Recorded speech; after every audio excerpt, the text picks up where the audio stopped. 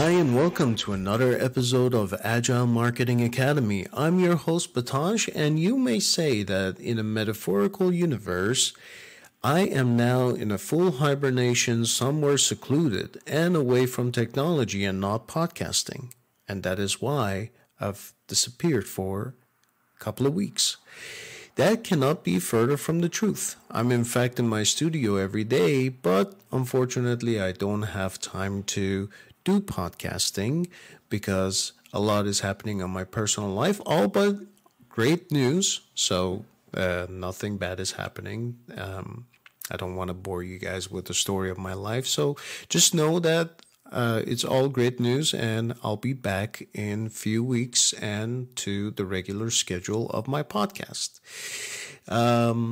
But for now, I must break my promises and miss a few episodes until I handle a few personal things on my end. If you like this podcast and you'd like to support me, as always, appreciate you very, very much. And I would appreciate it even more if you hit that subscribe button and enable notifications to make sure you're not missing any of my future podcasts as they come out in such disorganized way. But you know that they're going to be awesome as always. At least we can hope for that, right? But ladies and gentlemen, I could not sit away for now and say nothing while the new thing, the new kid in town, Threads, a new social media platform, is out. So today we're going to be dissecting Threads. So I did a survey on LinkedIn, and I can say majority of the users around me have not started using Threads yet. And so I had to jump in there myself and take it for a spin and see what's going on and report back to you. You can actually add me on there if you want. My tag name is, do they call it tag name? I don't know. I feel like a person that doesn't even use social media, but that is not further from the truth. Anyways, my tag name is makeyourmark_alpha. I'm going to be talking about digital marketing and transformation there too. Don't ask me why alpha though. I just wanted to use make your mark in my tag name and it wasn't available, so I decided to make the next part be alpha. But now I'm too lazy to change it. Anyways, digressing. So let's get started. Before we go into Threads, I want to set the scene and the mood for walking down memory lane. Once upon a time, in a world where the internet was just beginning to weave its magic, there lived a young man named, what should I call myself? Let's call myself Mr. Mark. I was an old soul, always seeking solace and connection in the vast expanse of digital universe. My journey through the timeline of social media applications would take me on a nostalgic adventure filled with fond memories, heartfelt conversations, and the thrill of new beginnings. It all, of course, began in early 2000s when I discovered Yahoo Messenger. I'm not sure if you guys remember that. It was a big thing back in Iran. With its cheerful yellow smiley face and its iconic bing sound, Yahoo Messenger became my portal to the virtual world. I spent countless hours chatting with my friends and strangers, or what we called pen pals in the past, laughing at funny emoticons and even finding a touch of romance amidst the sea of text. As years passed, the digital landscape shifted and new platforms emerged, captivating my curious spirit. In the mid-2000s, I found myself diving into the colorful world of MySpace. It was a place where personalization reigned supreme, where your profile spoke volumes about your personality through glittering backgrounds, song choices, and the top friends displayed proudly on your page.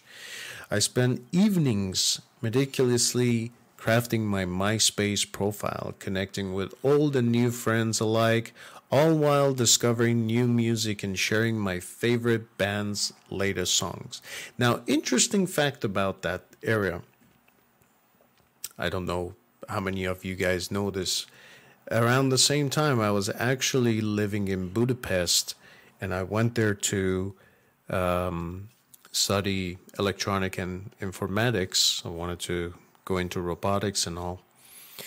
And one thing that was very popular back then was also OrCut, which was built by Google, and a lot of people from Europe was using it.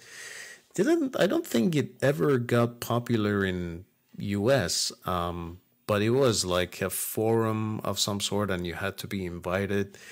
Around the same time, I was kind of like playing around with the idea of being a blogger.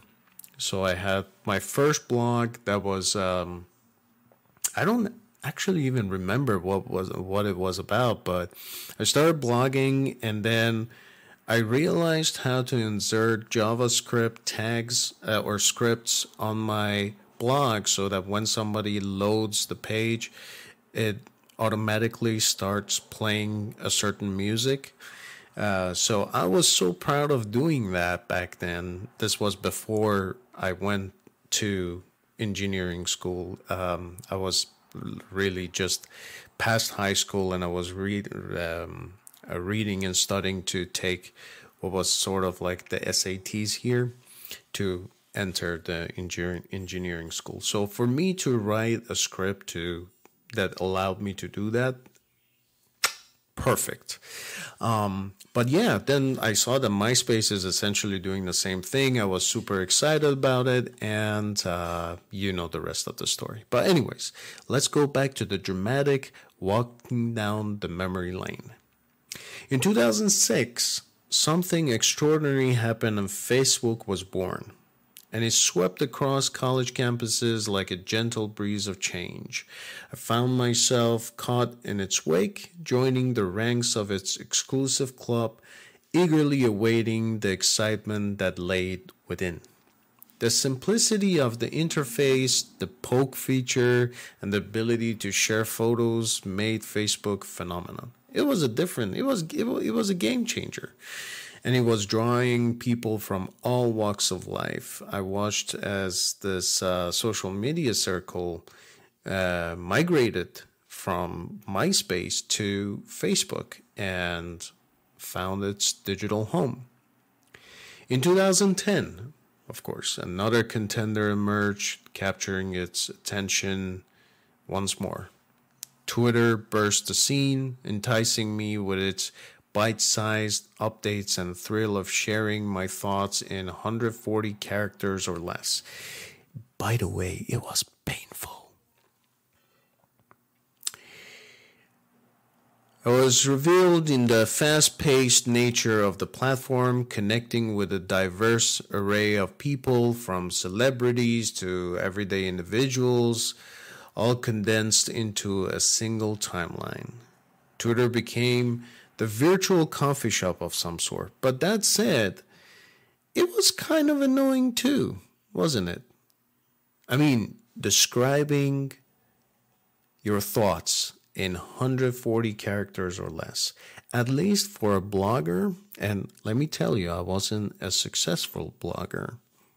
But, you know, I like to tell myself that I was a content writer. Expressing yourself truly in 140 characters or less, painful. Not possible, but painful. Anyways, I'm digressing again. So years flew by again, landscape continued to evolve, and I found myself exploring various social media applications like Instagram, Snapchat, and TikTok. Each had its own unique allure, drawing me into the world of mesmerizing visuals and pictures and cat videos and creative expressions. And Instagram slowly started, taking on. I wasn't really about it at first, but, I saw the appeal more and more when, I saw my friends looking at pictures and cat. Honestly, I was there for the cat videos. They were very cute and awesome. And then, don't get me wrong, don't get me, what was I going to say?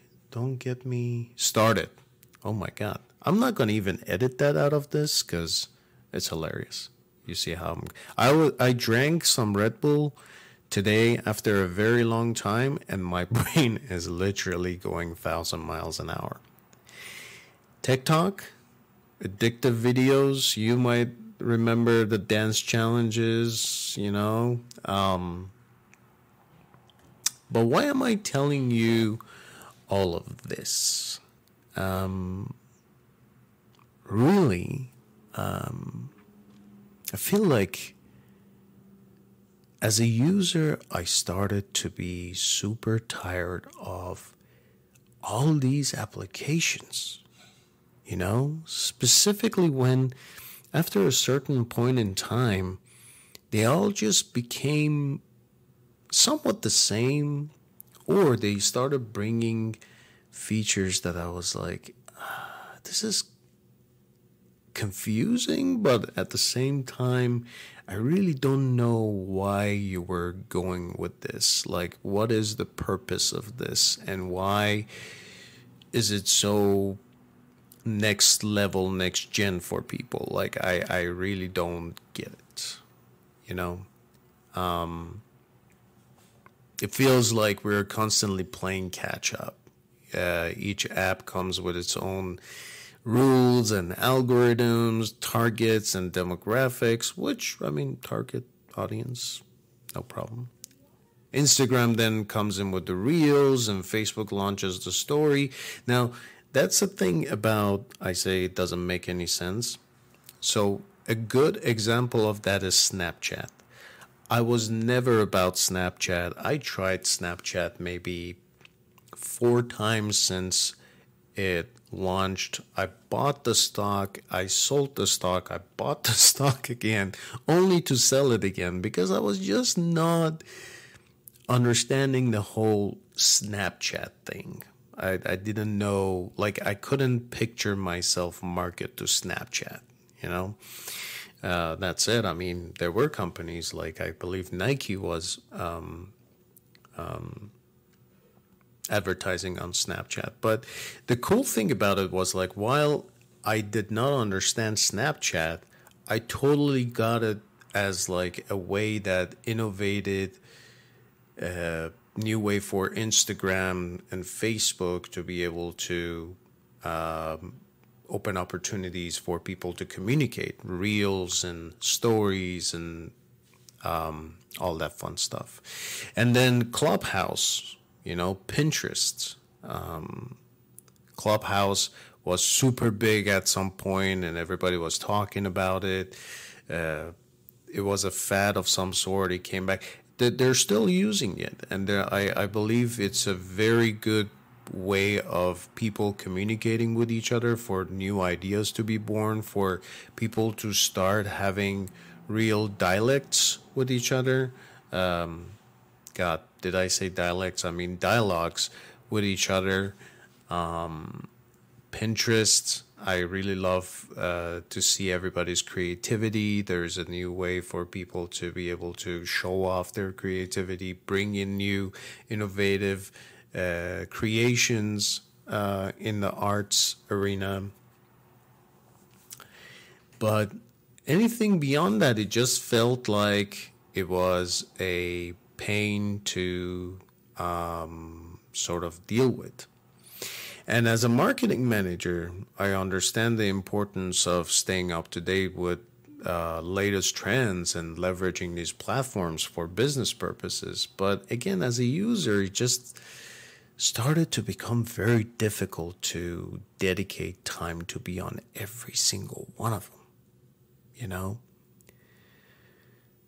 Digital strategy and a marketer, I can't simply go and ignore a brand new channel that potentially allows my clients to reach out to their audience. But, as a user, would I really invest my time to be on Snapchat? Probably not.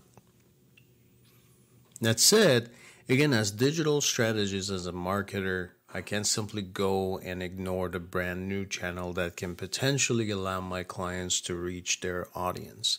And let me tell you, I normally I really don't want to talk about technology when it first comes out.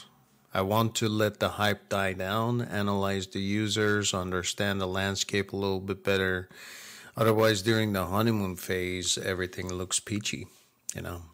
But for threads, my senses told me that I have to really talk about this because it is important for marketers to answer the question today, is this a fad that will die down eventually be forgotten, or can we really use this as a new channel in our integrated strategies? Hence why I decided to talk about threads today. And I said threads. That's a Persian thing, threads. We have a difficulty doing that there. So let's dive in. Meta, which is the parent company of Facebook and Instagram, just debuted Threads, and guess what? They've positioned it to be a rival to Twitter. The plans for this app were confirmed just 3 months ago, and now it's here. And oh boy, it's made quite a splash. Within the first 4 hours, Threads was embraced by 5 million users, and by Thursday morning, it had surged to a whopping 30 million. This makes it the fastest downloaded app ever. Literally. Not only has it been a hit with the general public, but a host of celebrities, prominent brands, and high-profile figures have already joined in. In fact, when I joined in, I tried to see what are the words and what are the voices out there in my space. My space. Talk about social media channels, huh? And I saw that a lot of digital agencies are now, posting on Threads. Folks, we're here to talk about big names like Sarah Jessica Parker, Oprah, and Kim Kardashian. Even brands like Billboard, HBO, NPR, Netflix set up their account mere minutes after the launch of the platform. Now, you might be wondering, what's Threads all about? How does it function? Is it easy to get an account? So we're here to break all those down, taking it back to the basics in case nobody here has heard or explored Threads. Threads is basically an app that you can download for free, and it's all about text-based conversations, just like Twitter. Meta has created Threads as a space where communities come together to discuss everything from the topics you care about today and what will be trending tomorrow. That's basically what they said. So whether you're keen on discussing your favorite TV shows, hobbies, or even political debates, Threads is the new place to do it. It allows you to connect directly with your favorite creators and others who love the same things. Or, hey, why not build a loyal following of your own to share your ideas, opinions, and creativity with the world? Sounds familiar, right? And we're going to dive into this as one of the reasons I think Threads is not going to make it. But yeah, let's explore a little bit more. So, as I said, some of the celebrities are already on there. Jennifer Lopez, Guy Fieri, Gordon Ramsay. Their content for now seems to be more introductory, like Morning All, posting today with optimism, peace, love, all that stuff. But with a new kid in town, literally launched last week, it has already garnered about 100 million signups, leaving a noticeable dent in the Twitter's traffic. Literally, we are seeing the traffic from Twitter going down and the threads going back up. And Threads is still in infancy. It's just very remarkable to see that this milestone was achieved quicker than what it was experienced with OpenAI's chatbot ChatGPT, which hit the same mark in 2 months. Instagram's top dog and other Meta executives are pitching Threads as more uplifting public square for communities that never really embraced Twitter. The enthusiastic signups seem to be proof that users are welcoming this fresh platform. Or are they? Again, something that we're going to talk about in the future. We're talking about everything that is happening today and happened in the past week or so. So the potency of Threads has already sent ripples through Twitter's infrastructure. Matthew Prince, CEO of Cloudflare, revealed a decline in Twitter's traffic over the weekend, commenting that it was quote-unquote tanking. While Threads is off to a great start in the US, it still has a vast playground to venture out to into, namely Europe, which presents some regulatory hurdles according to them. Should Threads maintain its surge of user engagement, it could become a serious rival to Twitter, which had about 238 million daily active users last summer, according to their most recent quarterly earnings report. The launch of the Threads has already raised some hackles in Twitter's camp. Elon Musk, the CEO, the man behind Twitter, seems to be worried about this new competitor. His longtime lawyer has fired a shot at Meta, accusing them of unlawful misappropriation of trade secrets.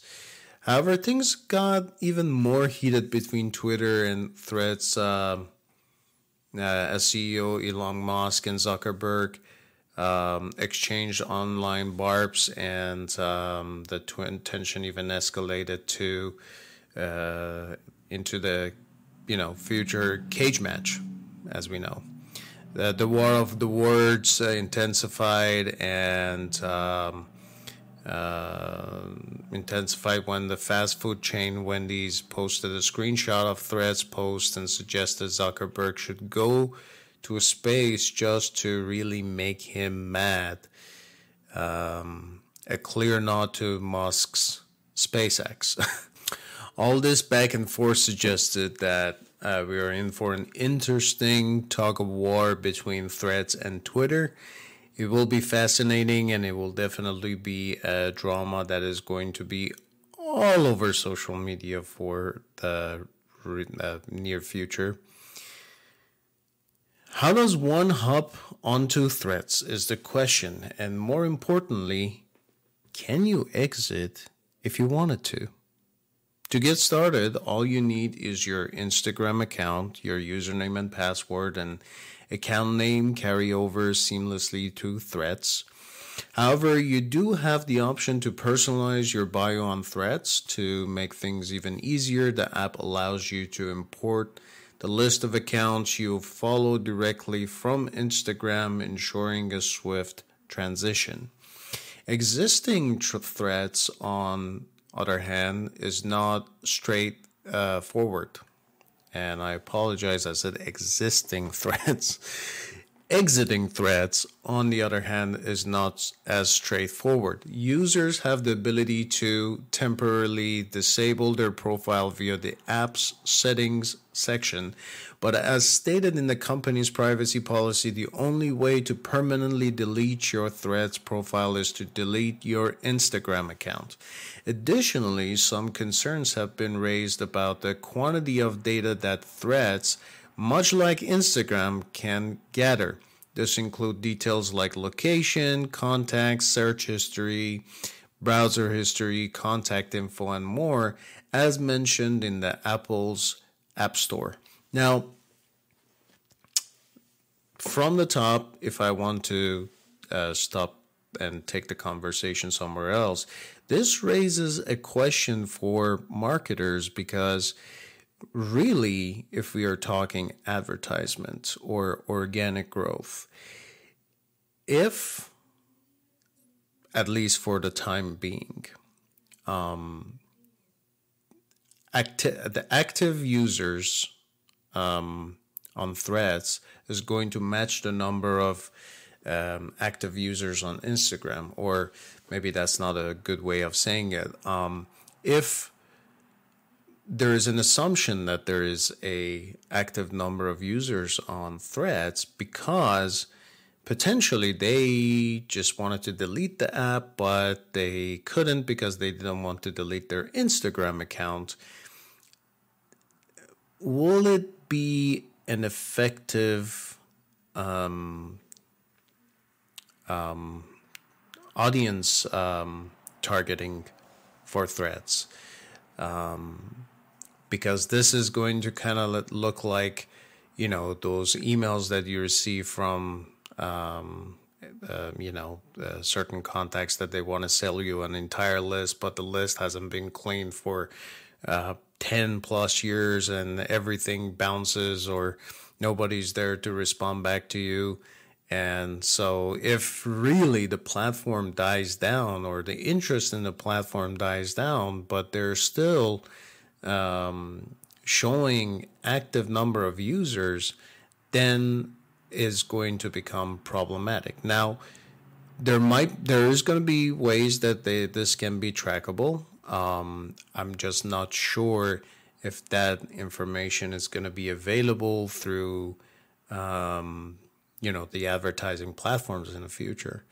So anyways, there's two risks that I see here is, are you going to literally talk to a brick of wall because there is no one out there to listen to you eventually if this thing goes down? And number two is, how would the data gathering really impact the privacy, but at the same time, the advertising in the future? There's been a notable clamor among Twitter users for alternatives since Elon Musk took over last year. Frequent technical glitches and policy revisions have led some prominent Twitter users to pack their bags and leave. Here's where Meta scores over Twitter its massive existing user base. The hope is that the new app Threads will attract a chunk of Instagram's more than 2 billion global active users, and that's a huge pool compared to Twitter's active user base, which hovers around 250 million. So now it comes to answering some questions. At least I had some questions and I tried to answer them for myself, and I think that they're beneficial for you too. Mainly, is Threads something that marketers must be aware of and start using? What potential usage will this app have for marketers and businesses? Will Threads succeed where Twitter failed? And are we looking at successful alternative to Twitter? So let's start with the first question, and since it's intertwined with the second, I try to answer them both at the same time. Is Threads something we as marketers need to be aware of and make it be part of our strategy? And at the same time, what potential usage will it have for us? The brief response to this will be, of course, it depends. I'll tackle the first and second question together. I never considered Twitter an essential part of my strategy. I never got into Twitter per se. I had the spark at the very beginning. I tried it for a while. It just, I wasn't about it. And engagement strategies just, I just didn't see that to be a proper channel for me. So I never made it be an essential part of my strategy because I felt like it's not efficient in delivering the message right. This perception has been there since the start. But I didn't entirely turn my back on Twitter. I actually monitored the platform to understand what people were saying about the brands that I was responsible for. Companies like Zara also use this platform for customer service and public relations.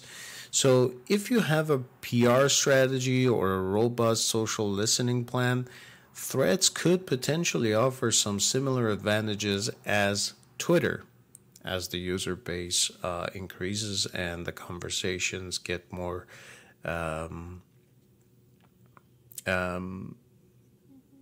dynamic. Honestly, I joined Threads and didn't notice much of difference except for some minor UI variations and less toxic environment. But this could change. I mean, it might become more disruptive, or more disruptive users might migrate from Twitter to Threads. We'll never know. But will I be investing heavily on Threads? Definitely not. And with that said, moving on to the final question.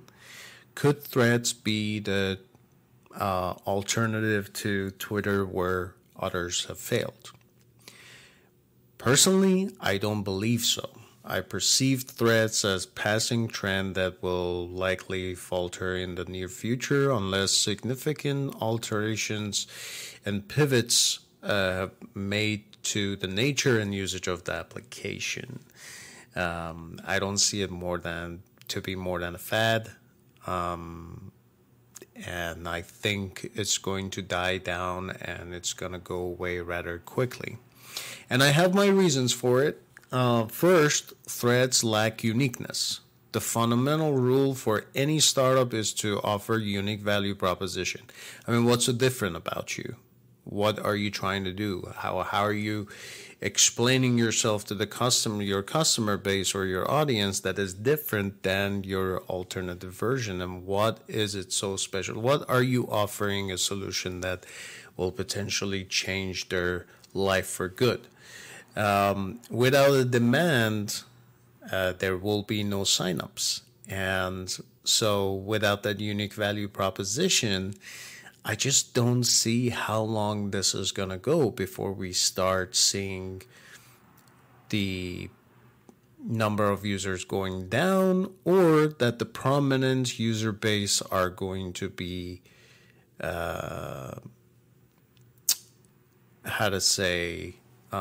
inefficient for marketing. Its creation seems primarily motivated by competition with Twitter, even echoing a similar Fediverse value proposition as Mastodon. So what's compelling reason to stick with it? I don't know. It managed to get 10 million users in the first 7 hours of its launch. But that was due to Instagram's users' curiosity. And honestly, another thing is that, like, literally I just logged in and I signed up and boom, within seconds I had 25 to 50 followers. And I was like, man, this is the fastest my channel has ever grown in my entire life. Definitely felt good, but I don't think that I can actually use that as a success metric.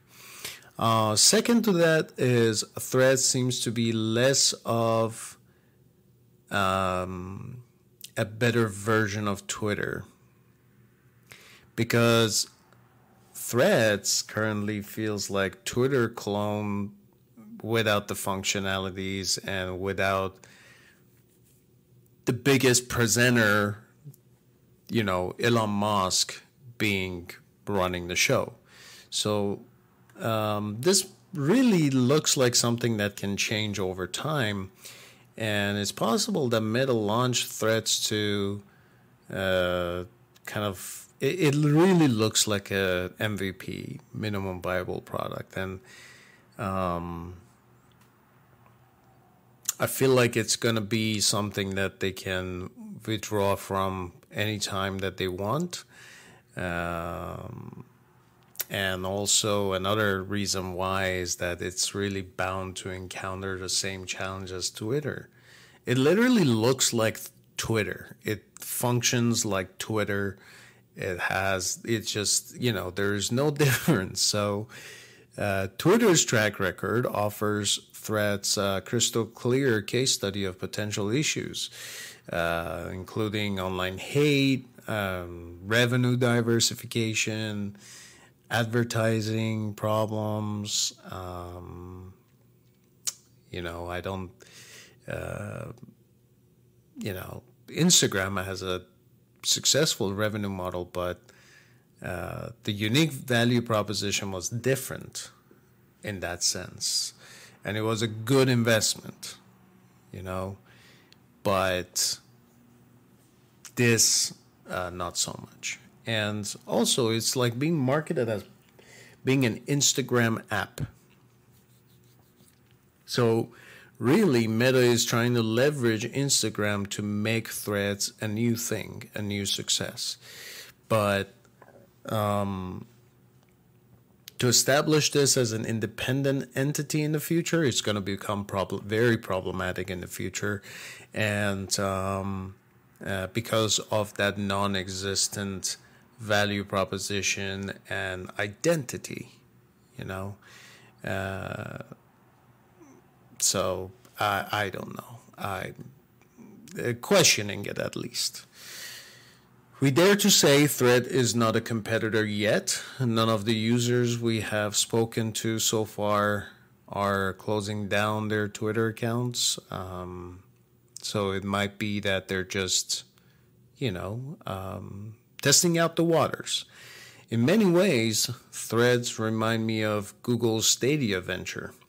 Stadia, if you guys ever remember or ever tried Stadia or read about it, Stadia aimed to cater to those who were interested in gaming but found the existing market either too expensive or overly complicated.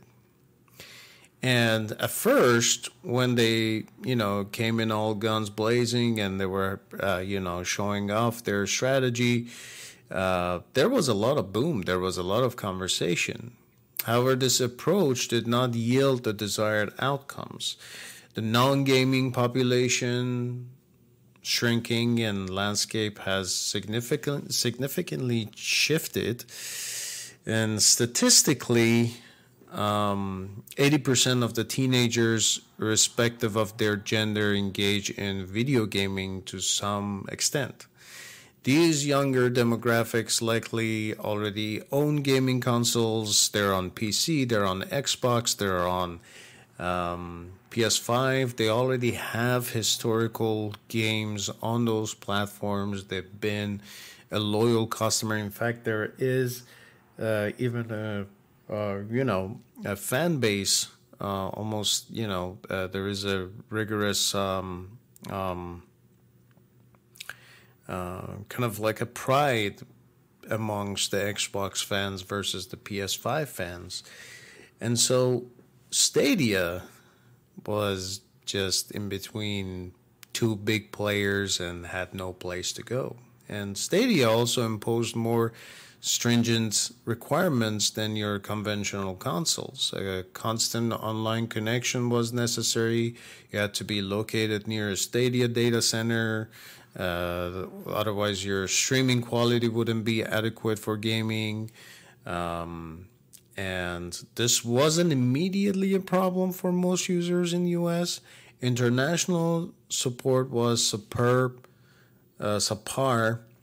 with only a select few countries having Stadia support.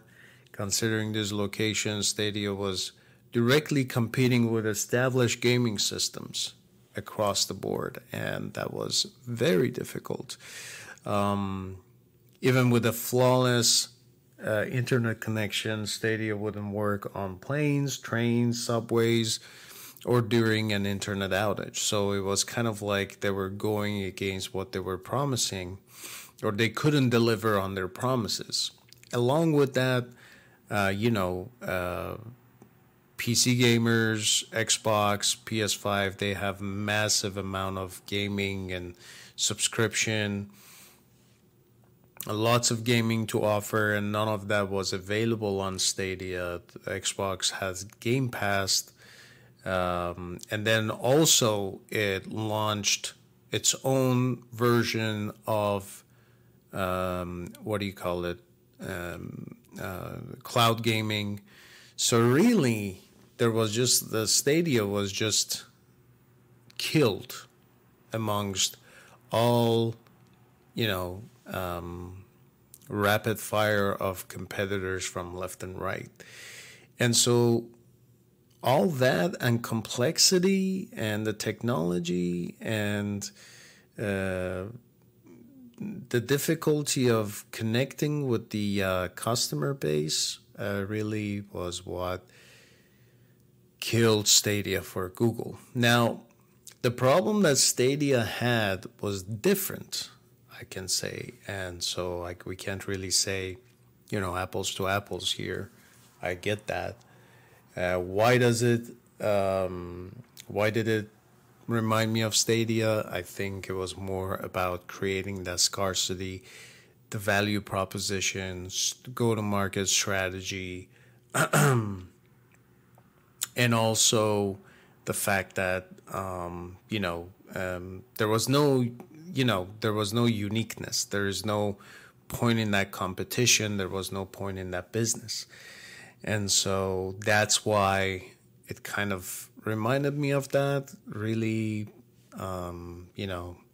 it created a buzz, it failed to deliver, and it was replaced by the competitors. This is the same reason why I think Threads will go away. It has no additional value to the user. The user base was built off of Instagram users. Again, I said, like, the minute that I jumped on Threads, all of a sudden I have 50 followers. I mean, that's really crazy. I mean, and when I say matter of seconds, I'm not joking. I'm literally talking matter of seconds. That said, I mean, I think that there is a successful model hidden inside this. Meta has Facebook, Instagram, VR, WhatsApp, and now Threads. So really, if we want to make this Threads be part of the integrated ecosystem, it can be fun. It can maybe turn into something cool, like Call of Duty's proximity chat. It's hilarious to deal with, listening to some of those chats. And also it was a cool addition to the game. So it might be, I'm not saying that it is a proximity chat, but I can see this to be a good value to the overall integrated ecosystem of Meta, assuming it is properly placed. But alone by itself, nah, I just don't see it. I mean, I also didn't really understand the need for Instagram to have notes. I feel like the company ran out of ideas and now they're trying to go back and be MySpace again. It's crazy. Anyways, I talked too much. In closing, I think it would be better investment for Meta to work on improving their VR experience and invest in bringing new technology. What we really need in marketing, in gaming, in industries is opening new possibilities for new innovations, new technologies, companies taking initiative to be risky and, opening up new opportunities, bringing different versions of the same app, remastered games, different dimensions of the same phone. As a user, I'm not that impressed. As a marketer, I'm not that impressed. I really love to and encourage and support more newness, more innovation, new ways to communicate and connect to the customer base, to different people.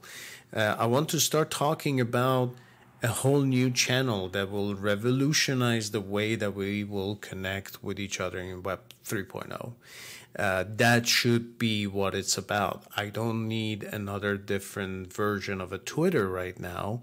I need something new. And there is an opportunity to be new. It's just,